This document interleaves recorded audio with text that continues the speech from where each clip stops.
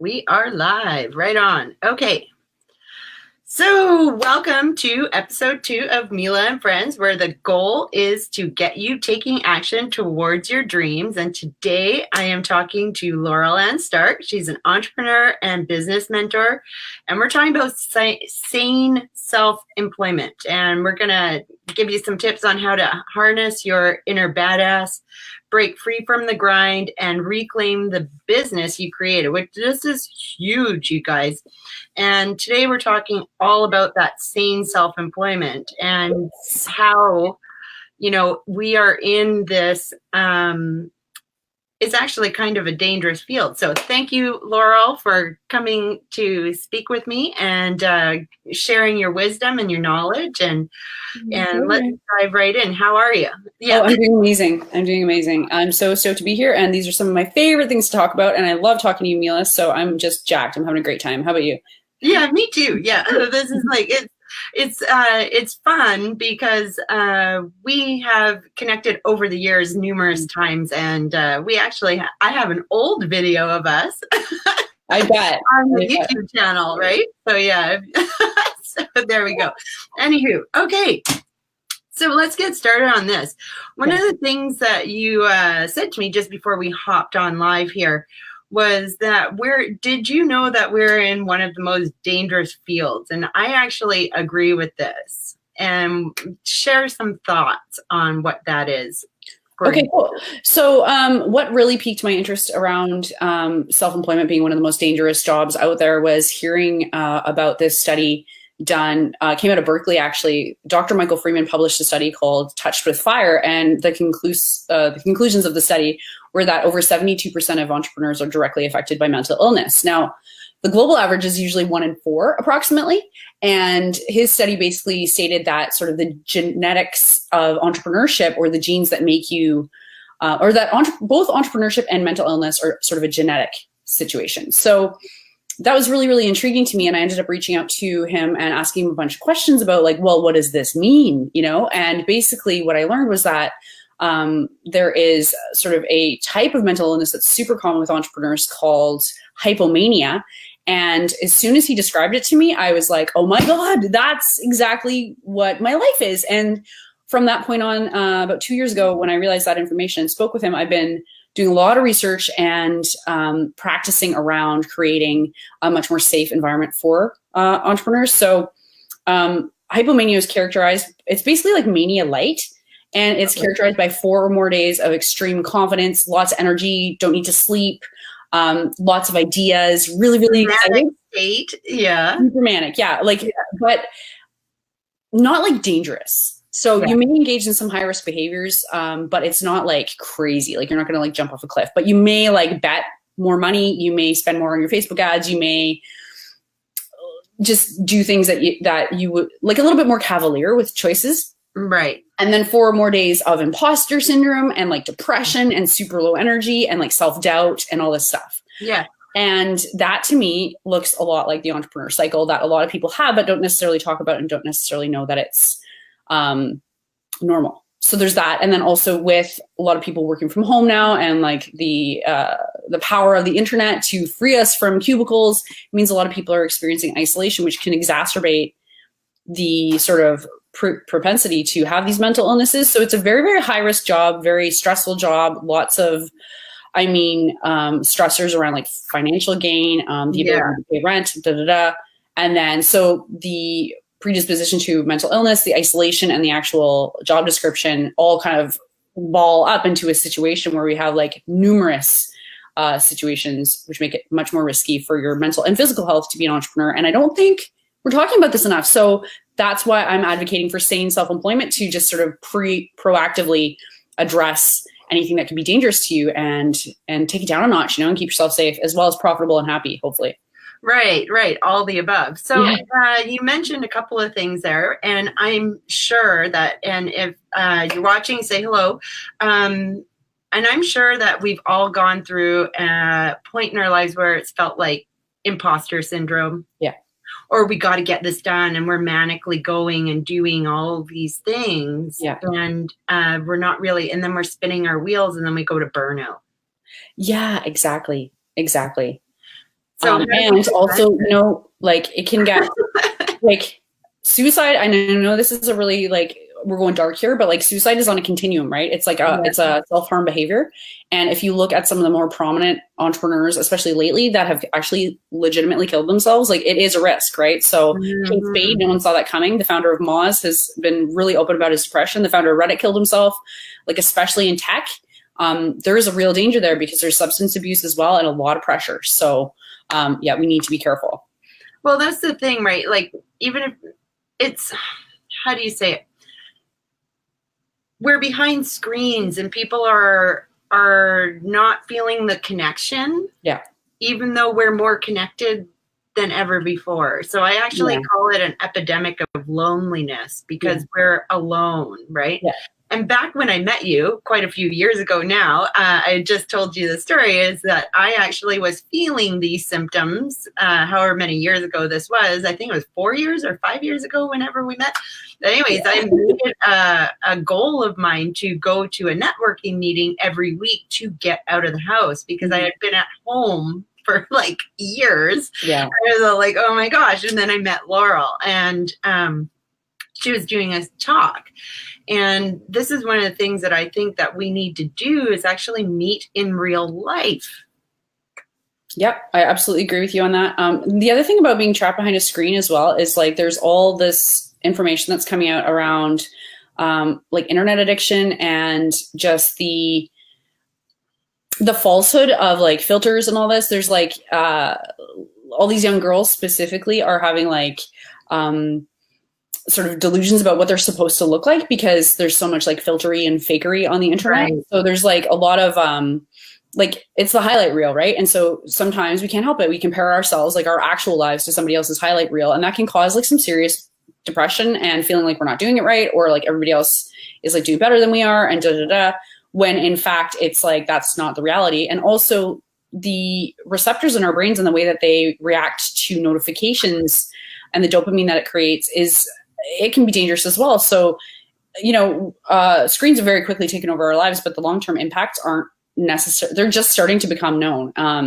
There's another fascinating study that came out about like the secret life of teenagers and how basically they just like, their risks are different. They aren't going out and like driving crazily and like having unprotected sex and drinking underage. They're like at home on Snapchat for hours and hours and hours. And while that looks safer, it's not necessarily safer. It's just a different set of dangers, right? Right. So let's talk about the highlight reel that you just brought up there, because this is the thing, right? We go on Instagram and everyone's all like, oh yeah, you know, no one's really showing their imperfect lives. You know what I mean? Like I show my sweaty selfies, but other than that, like, I mean, really, you don't know if I'm having a good day or a bad day. And like a lot of people have these stock photos and stuff. And then we have that comparisonitis or whatever you want to call it. I love that. Oh, that person is doing so well and they're like on a yacht and stuff like that. And you know what? I think this is part of it is that, you know, a lot of people don't want the flippin' yacht, but we have this expectation because they're Instagram famous or what have you. You know, like that we need to live up to this and have a Gucci bag and whatever, you know, and it's like that's if it's not your deal, it's not your deal. So like we're buying into some sort of societal thing that maybe isn't necessarily our own, and then it makes us unhappy. Well, that's the thing too, is that like this there's sort of like a stock set of like cultural values that I think that we internalize without necessarily examining to see if they're a good fit. And especially around entrepreneurship. And there's sort of like this idea of like what success looks like. And you're mentioning with the yacht and those types of things. And like, I know for myself, like going through my journey, I really, as a younger person, I really thought that if I had all of the things that, and my life looked a particular way, that it would feel a particular way. And so, you know, I worked really, really hard to get, you know, a body that looked a particular way and a condo that was furnished a particular way and clothing that looked a particular way and, you know, X amount of shoes and bags and all that kind of stuff. And I realized at the end of it, it was like super hollow and I still felt like something was missing. And I think that that's can be an incredibly crushing realization if you do everything right and get the right things, to realize that it's not necessarily the source of fulfillment. So I think in terms of like a sane approach to self-employment is like defining success for yourself based on how it feels and really examining the cultural narrative and deciding if that is what success looks like for you. Because it's not necessarily always Louis Vuitton bags and like trips to the tropics. Some people just want to be able to like spend time with their kids. Some people want to be able to live wherever they want. Some people just want to be able to do what they love and get paid for it. Some people just want out of the cubicle, you know, like yeah, it's for everyone. And then the other narrative that I think is really harmful and insane, actually, which is why I'm preaching like sane self-employment, is what it takes to get that. It's like you should sacrifice your health, your well-being. It's like hustle and grind, right? Like rise and grind. You got to like get up at 5 a.m. You got to have your morning routine on lockdown. You got to like work harder than the next guy. And like, I think that's bullshit. Frankly, I think it's dangerous.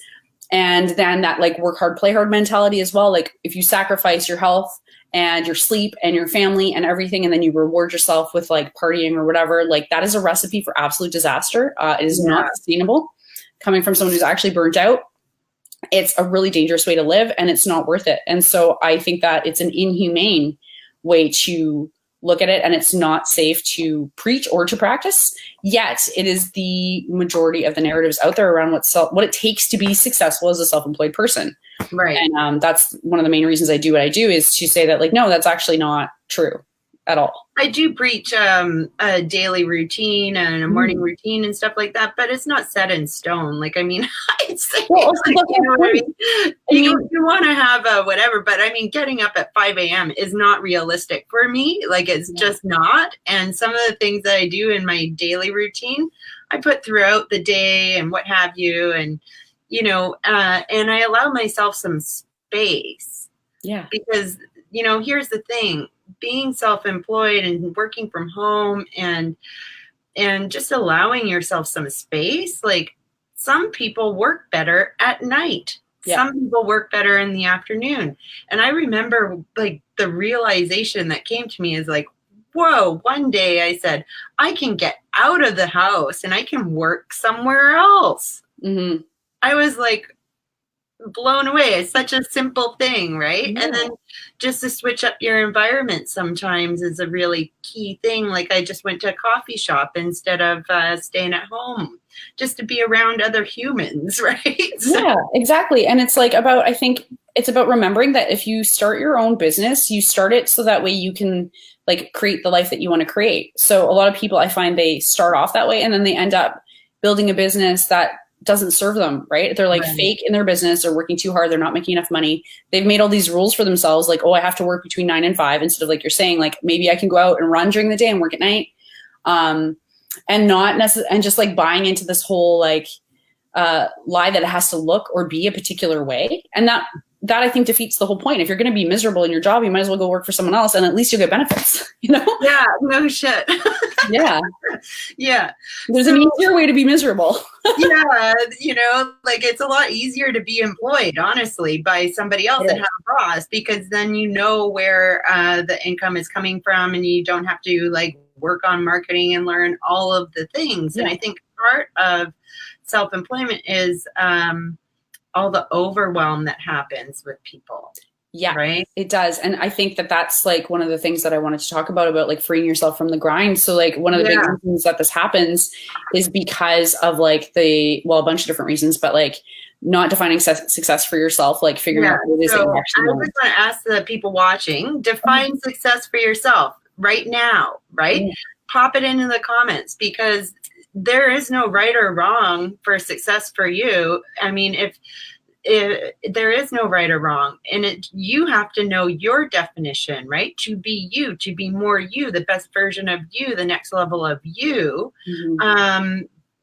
That's your definition. It's not anybody else's. It's not those Instagram pictures. It's not the Louis Vuitton bags. It's not the whatever. And unless you want that, then that's okay too. Yeah. But I think that we put ourselves to such a high standard that a lot of the times we just forget what's actually important to us and what success means to us. And like you were saying earlier, I think some of the people are just like, I just want to drop my kid off at school and pick them up and spend more time with them and create a good living for myself and work less hours. Why we usually get into our businesses is so that we can work less hours. And that's flexibility, right? Are putting in way more hours than at a job, right? So who here has worked like many, many hours in a day? I have. Like, I mean, I actually burnt out for an entire year once.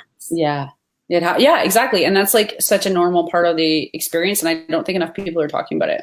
So I'm glad you are. So thank you for bringing some awareness to this. Do you want to just tell us a little bit about the book that you're writing? Because you have an upcoming book. Yeah, sure. So it's about women, work, and wellness. And it's basically around the concept that entrepreneurs have the most dangerous job out there. And if you're a woman, not only like a female self-employed individual, not only are you working the most dangerous job ever, but you're actually working 3 jobs and getting paid for 75% of one. And the impact of that on your well-being is basically critical. So that's the book I'm working on. I'm at 58,000 words right now, and just plugging along. I want to get it done and published and out the door and ready like for public consumption by December 2019. But there's a certain part of this that is out of my control, which is interesting in that sometimes I'm writing and I'm like, this is good. And sometimes I'm writing and I'm like, this is horrible. And I will never show anyone this paragraph. I think that you'll come across that you're going to find. Here's the thing, though. When we become entrepreneurs, it's not about us anymore. Yeah, exactly. It's about the other person, right? So that's why I'm talking to you. That's why I'm talking to my friends about all of these different aspects in our lives and stuff like that, right? Because, I think once we realize that it's no longer about us, we're going to just say what we think is true and put it out there, and we're not going to care about anything else. So I know I have faith, and I'm holding space for you that this will be a successful book for you, and that it will touch the people that need to be touched. Yeah, exactly. And that's my point. It's like, it's not about like the perfectionism aspect of things, because I think that's really dangerous, but more about the fact of like, is this providing the value that I want it to provide? Is this being as concise as I need it to be? Is it linking all the concepts together in a way that makes sense and is easy to consume? Is it consumable? Is it valuable? Is it usable today? Or is it just like me blowing hot air? Because a lot of, I think for me anyways, I need to write 10 pages to get one good page. So it's just a process. But yeah, definitely it's not about me. The whole point is to be shedding light on something that's, I don't think, talked about enough. And I think hopefully being able to either change or save some lives is really the whole point of it. Yes. Yeah. Yes. Okay, so let's go through a couple of tips for harnessing your inner badass. Okay, cool. Yeah. So our society, in my perception anyways, places a huge value on your intellectual capability and on being cerebral and being logical. And what we're discounting, if we put that as like the number one tool that we use, discounting our like physical being and our emotional well-being. So harnessing your inner badass, for me, it's all about finding things that make you feel lit up and keeping you in a state of being lit up. So you're basically operating from the place of being your best self and being tapped in and being in flow more often than not. Nice. So I ask the people that I work with to look at what songs make them feel jacked up. When I did my last talk in front of a couple hundred people, the advice I got from my speaker coach was to listen to gangster rap on the way there. And that changed everything for me. I was like, okay, Wu-Tang is my new go-to jam. Like, it really, really works. So looking at clothing that makes you feel lit up, music that makes you feel lit up, even like I have a pair of Wonder Woman socks, I have a perfume that I use, and all together I can basically step into a place where I'm operating from the power of my future self or what I'm trying to bring into the world, not from what I've already done.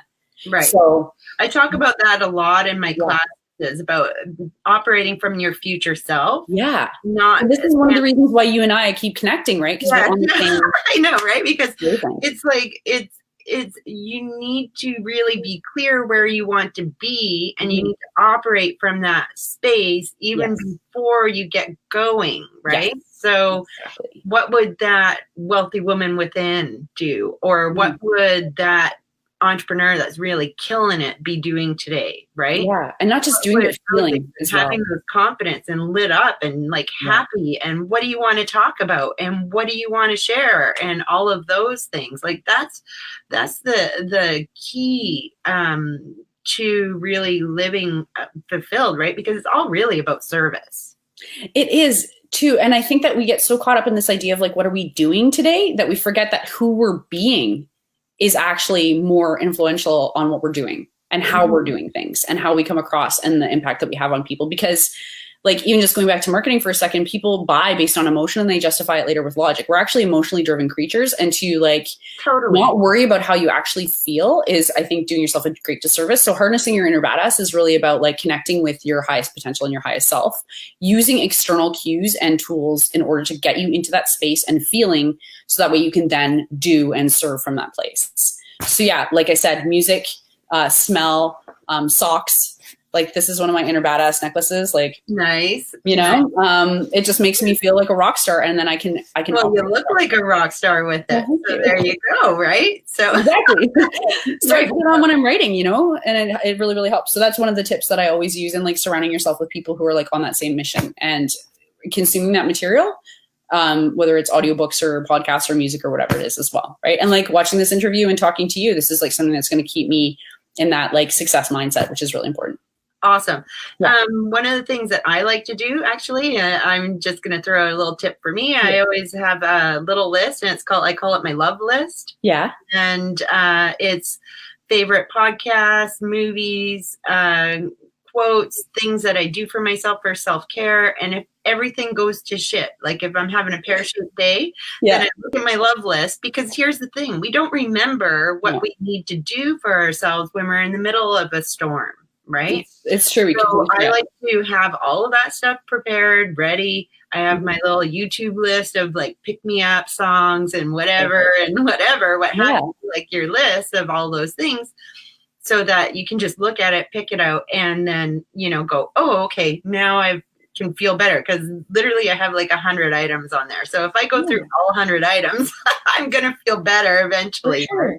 Yeah, it's like a first aid kit for your brain. Kill our stuff. Yeah. Right? Yeah. So what about that? I want to ask you about that.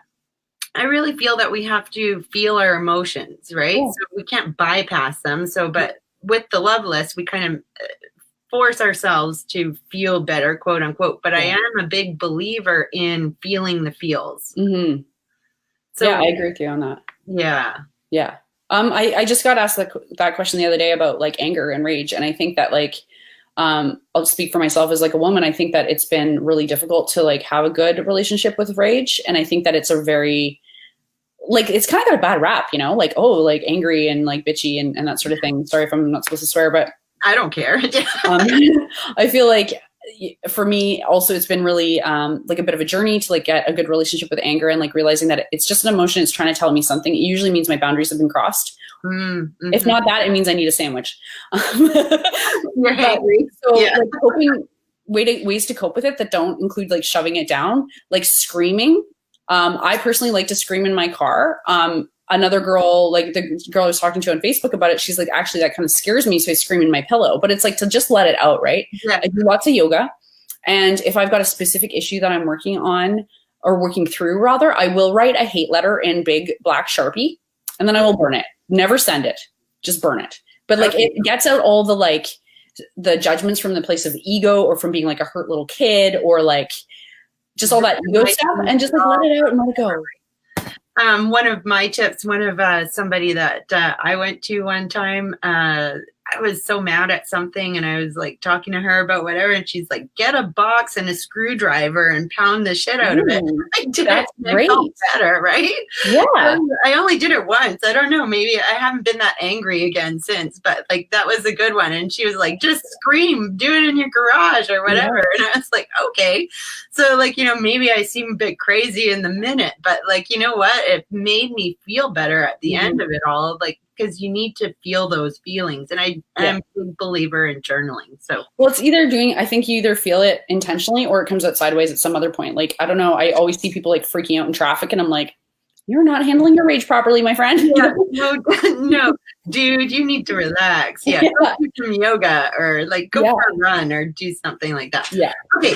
So let's talk about breaking free from the grind. Okay. So again, that big myth of like work hard, rise and grind, like work hard, blah, blah, blah. So here's the thing is like a lot of people just put more time and more effort into the things that aren't necessarily working. We, I think, have to be really mindful about how we spend our time and like eat the frog. So like you have your dreams, you have your goals, you have your things that make you feel good, and like you got to prioritize and work on those things. So it's usually the thing you're avoiding. But instead of like keeping yourself busy, which is a societal like gold star, it's like, what about being productive, right? So instead of like, so here's what I recommend in terms of an actionable step is like every Sunday night, write down every single thing that's in your brain. I have an app I use called Todoist. It's free. It's amazing. I just brain dump in there and then I prioritize. I'm like, okay, what can wait till next year? Cause I'm like, oh, maybe I should paint. You know, it's like, well, you could, but like, what do we need to do this week in order to make real progress towards transforming my life into the thing that I'm trying to create? Right. And simply working on those things first and foremost, and learning how to say no. Those are two of the biggest. Saying no is a huge thing, right? Like, and people don't like it when you first say no, like, because if you're always been a people pleaser and you've always been putting yourself second or last or whatever. And I think a lot of females do this. Their moms, they put their kids, their husband, their everyone in front of everything, even their dogs and their cats and everything. And they're exhausted and tired, and they don't have, you know, the energy. And then they go, oh, I can't work out or I can't do whatever because they've filled up all their time with making other people's problems their priorities. When really we've got to work on ourselves first and help ourselves first. Like the mask in a airplane, you got to put yours on first, right? So exactly. And like just working on through the discomfort of saying no and making, you know, putting in the time for yourself to like do the things that you're trying to do.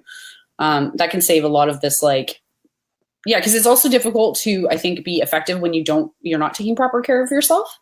And that is something that's almost like, I don't know, I feel like people who are like exhausted and so busy, it's like everyone pats them on the back for that. And it's like, that's ridiculous. It's like, what if you're well rested, well hydrated, and you've like been effective and now you can like take 2 hours off and have a nap in the middle of the day? Like, I think that's way, way better.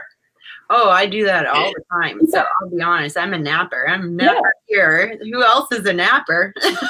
Napping.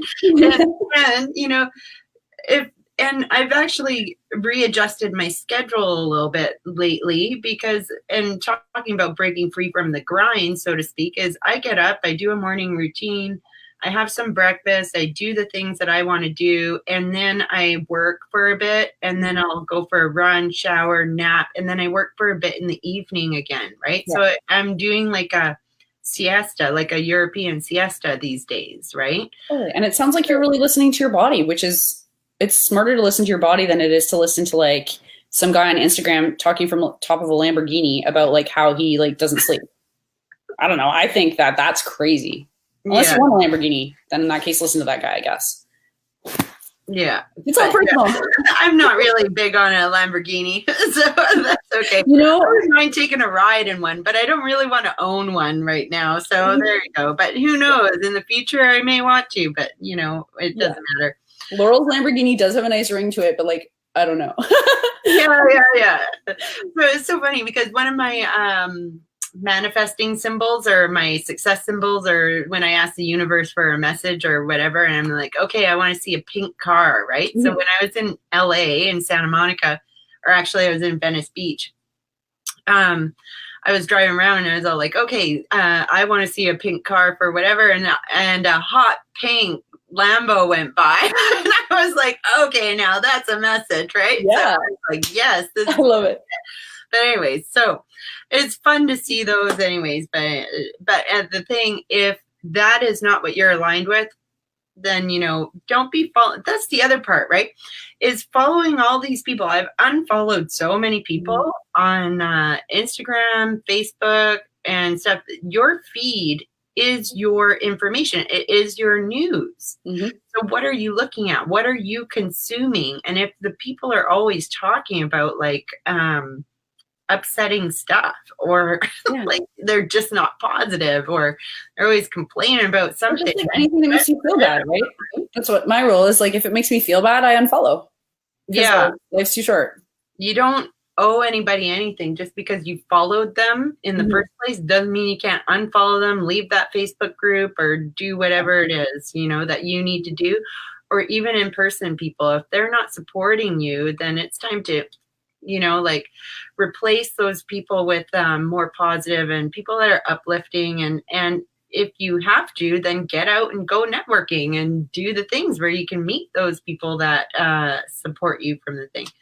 Yeah. So let's talk a little bit about reclaiming the business you created. Great. So one thing that I noticed a lot with the folks that I work with is like, kind of like we start creating our own businesses and we get really busy with like getting work and all these things. And the next thing you know, you kind of look back and it's been a couple of years and you're like, oh my God, I'm overworked, I'm underpaid, I'm overwhelmed. This is not what I set out to create. How did this happen? And it's because the intention to the day-to-day, we end up being reactive, and that's fine. And what usually happens is like our business is usually between 6 months and a year behind us in terms of our own personal development. So our business no longer fits. And so a lot of folks that I talk to are like so brokenhearted when they reach this point because they feel like they did something wrong or whatever. And it's about the fact that like you and your business are always evolving. And in order to reclaim the business you created, like at that point, realizing that some parts don't work for you and that's fine, but it's about being strategic and looking at what it is that does work, what doesn't work, both from a logistical as well as like how it feels perspective. And then working specifically to transform particular parts. And one of the ways that, like just in terms of like really, really practically, is like diversifying your income streams. Like a lot of people work, they've got their time and their money is interlinked. They're working per hour, so they've got limits on their income. They are not diversified enough, so they are in scarcity situation, both with mindset and physically as well. So like working to create extra income streams from maybe different areas of interest is something that I always talk about in terms of like reclaiming your business, because a lot of folks think like, I can only be one person and do one thing. And it's like, no, that's not true. You're a multifaceted individual and that's fascinating. And why not like sell makeup and do coaching and like sell this product and stuff as well? Cause like, why not? It's fun. So well, I have multiple things as well. Like I do Kindle publishing. It's not on my name though. Yeah. Like, and it was how I first started in really making money online, honestly. Yeah. So I learned it. I took a program, I did it, and it's still residual income that comes in is dwindled down. I should probably revisit it a little bit, but it takes a lot of time and effort. But now it's like, it's one of those things that was diversifying, and it wasn't my niche or whatever, so to speak.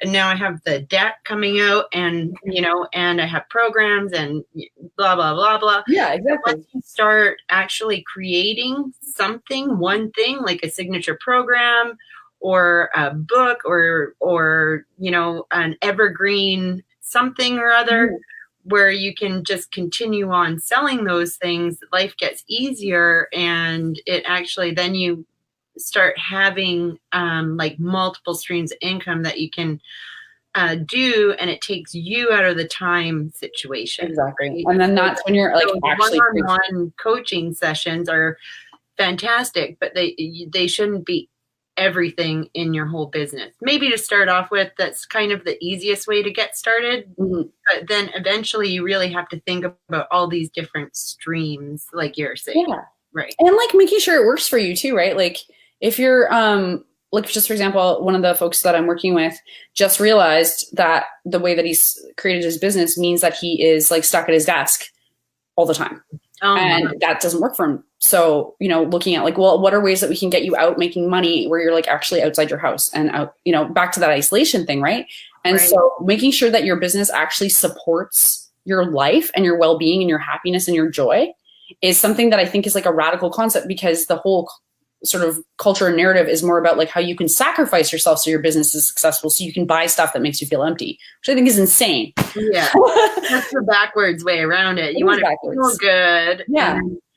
And then create that lifestyle that sustains you, whatever that is for you. Exactly. And like lets you nap and lets you travel and lets you, offer different things and like show up as a real person and get your needs met and be able to like make enough money and to have enough time and to like actually enjoy your life and do it on your own terms instead of somebody else's. Cause that is what I think is what sane self-employment is all about, is it should rock your world. Yeah. And it should, like, I like to call it stoking the fire. Mm-hmm. Like you want to stoke the fire, right? And the only way you can stoke the fire is by adding more wood, right? So like I'm a campfire girl, right? I love So it. when Yeah. you like stoke the fire, the only way to keep a fire going is to add more wood. So where are you passionate? And then you got to keep on adding to that area, right? So Exactly. Yeah.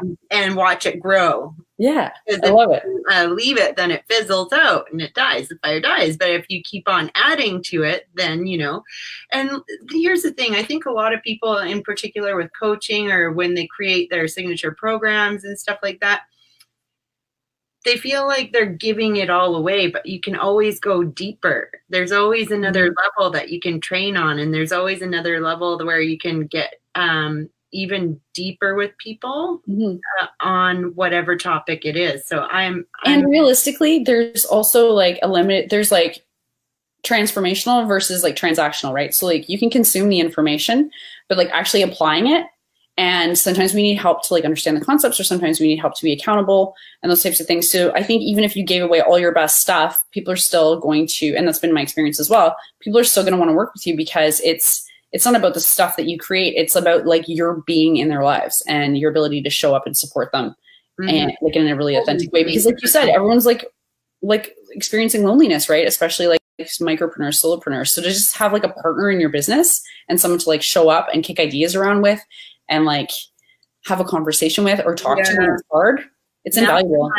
Masterminds and like accountability and just group programs, and even like Facebook communities are great too, like because if they're aligned with what you're trying to go for. So all of those things are wonderful. I just want to share a little bit of a story. I actually had a design business before I had this business, and I lost my vision for that business. I was so busy trying to find money, quote unquote, that I went way off track. And then it was all of a sudden I woke up, just like you said, and I was like working, and it was like Christmas Day. Like isn't that the picture you have where you're like in that pink construction hat? I remember. Yes. Yeah. Yes, like, oh no. Yes. And I was like, how did I end up here? Right. And I thought it was where I wanted to go because it's environmentally friendly. I was working on a new thing. It was eco-friendly, and I was like, you know, whatever. But it wasn't. I missed the connection with the homeowners, not the new construction. A bunch of men around on the thing and whatever. I was the only woman there, and it was crazy. So really keeping your vision and holding that vision for whatever your employment is, like who are you helping? Because on the other end of these computers, on the other end of your phone, on the other end of the Instagram, there is like one single person that is reading your post. Connect to that person, right? Connect to one person. And, you know, I think a lot of the times we put out stuff on all of our social media, and it's like it's not authentic, right? Not all the time, but there is a lot of authenticity, but it's just about connecting one-on-one more than one to many, and I think people forget about that. Well, I think you're right. And I also think that it takes a tremendous amount of courage to be vulnerable. Like that's one thing I've been practicing the last 3 months specifically is like sharing when I'm having a rough day and actually putting that out on the internet and like specifically talking about what's going on with me. Because I feel like if one other person reads that who's also having a rough day, just to like know that they're not alone is really powerful. But I will admit that it's been super challenging. It goes against my instincts. Like my background is in marketing where it's like, the instinct is to spin everything, right? To make it look a particular way. So to just be like straight up real and be like, you know what, today is not a good day, is I think almost like a moral imperative for anybody that has any influence, because pretending everything's peachy keen all the time, I think is doing real harm, especially to like the younger generation. So I feel like it's our right and our responsibility to actually show up as real human beings. And, yeah, it's not easy, but I think it's important. I think it's the right thing to do. It is important to do. Like, I mean, I'm not perfect all the time. That's for darn sure. So, and you do a great job of like showing up as a real person. Like you're super relatable. I love your sweaty selfies. Like, oh my gosh, I know. I think everyone gets sick of them, and starting on Monday, there's gonna be 100 in a row. So yeah. But here's the thing. You know what's interesting? I was just reading this book the other day, and they were just talking about how like most exercise ads, they never show the models like at all looking like they've ever worked out. Like they're not sweaty. They're not like red. I go purple when I'm done working out. I'm like, this I go totally red. Right? And like, I have never seen a my Nike hair model is look like disgusting, and like I've got sweat marks and everything. Like, oh Yeah. man, I'm going to share that stuff, right? Yeah. But like, you never see a Nike model looking like that. And I think those images do real harm. So it's good. I think it's great.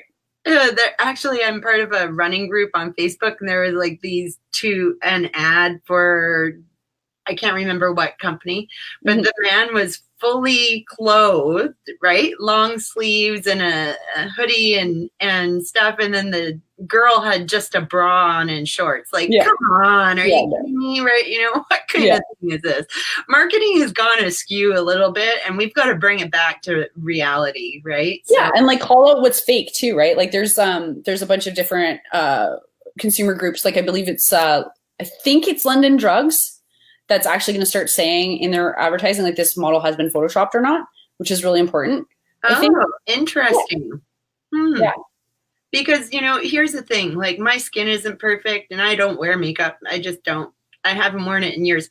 I do have it on. I do have makeup on in one of my courses, and I think I'm going to continue doing that for my paid courses because I just feel like it. It feels fun. It's a success thing. It feels good to be that person with the nicely done hair and the makeup done when I'm doing a professional setting. But like, I mean, I'm not really a makeup person, and to show up on Instagram, I'm going to show up as I show up, which is generally speaking sweaty and like all that stuff. So yeah, I love it. Well, that's authentic too, right? And that's amazing. Like I freaking love makeup. I think it's so fun. I have, you can't really tell right now, but I had like some pink in my hair, and then I bought this like pink eyeshadow with sparkles to go with it because I was like, that is just so fun. I am like loving it. And then I got like lip gloss to match. Yeah, well, and like that's like it's good, right? But it's, you know, I like don't sleep in it, you know. No. Yeah, it's sometimes on Instagram you can see like people and they're like a morning selfie and they're like totally done up. Like, are you kidding me? Who looks like that? I'll show you what I look like. Yeah. Yeah, exactly. Good for you. That's amazing. Okay. So, well, this has been really, really good, Laurel. I'm so happy you said yes to coming on and sharing all this info with us. And, you know, just shedding some light on this stuff. And we talked a lot about how marketing and just like get out and about and meet with real people.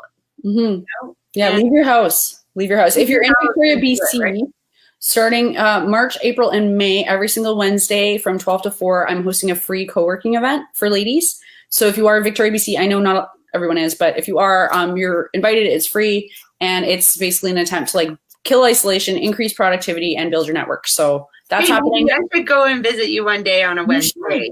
You should. I should do that. I was like, oh man, the idea just popped in my head. It's not that far away. I can take a ferry over. Yeah. I love the ladies too. They're really, the ones who show up are just like really good people. So it's awesome. Good. Yeah. Awesome.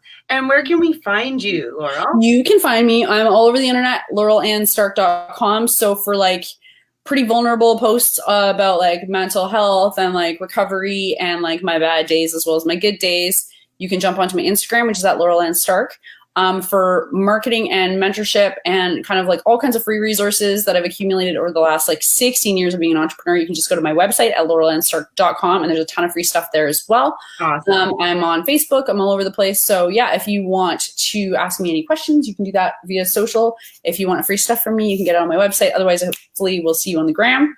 And yeah, I'm all over the internet and also in person on Wednesdays.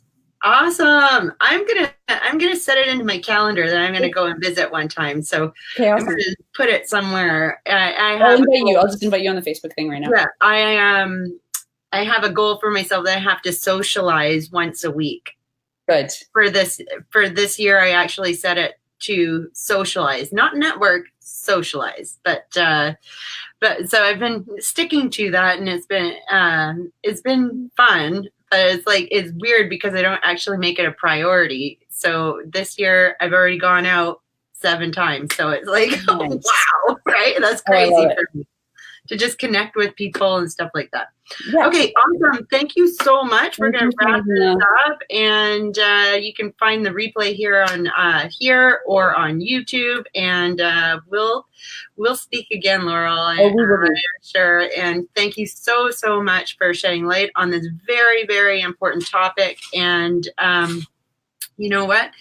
You gave so many good tips for people to stay sane and self-employment, and to just rise up to their own success, whatever that is. Exactly. Well, thank you so much, Mila, for doing this. It was super fun. Great way to spend an hour and a bit or a little bit of time anyways, on a Friday. Yeah. I love what you're up to. And yeah, we'll definitely be in touch, and hopefully I'll see you in person. Awesome. Okay. Have a great rest of your day. Bye, everybody. Thanks for joining us. Thank you. Bye-bye.